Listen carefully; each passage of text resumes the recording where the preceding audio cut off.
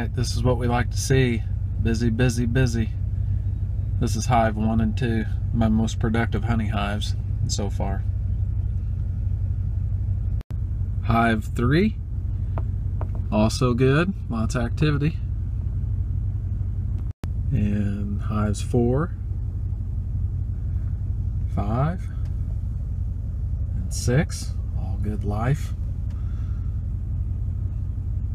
And 7 and 8, all good activity on the top bars.